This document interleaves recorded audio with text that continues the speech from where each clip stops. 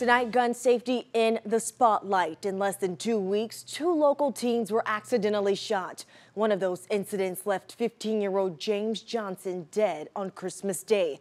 Now some officials are wondering if gun safety courses for kids could have prevented these tragedies. 12 News reporter Tyler Segerman spoke with a local expert. Dage, the conversation turns now to education. The expert I talked to tonight says it's clear parents are responsible for educating their kids.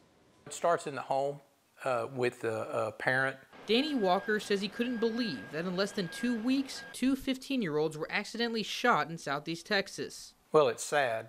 Walker knows the pain of losing someone to a gun firing by mistake. It really burned a memory in me. Being very early in my childhood, they were looking at an unloaded gun to them, and it ended up taking their life. Walker is a Jefferson County Sheriff's deputy and teaches gun safety classes. The first rule of gun safety to me is every gun is loaded.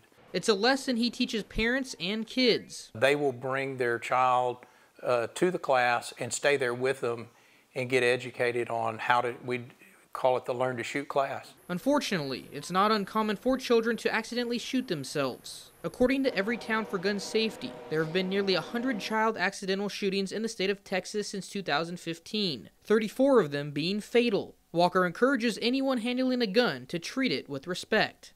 It's like that rattlesnake. You just don't reach down there and just grab it. You know, it's not a cell phone. It's not a set of keys. You know, it's very, very dangerous.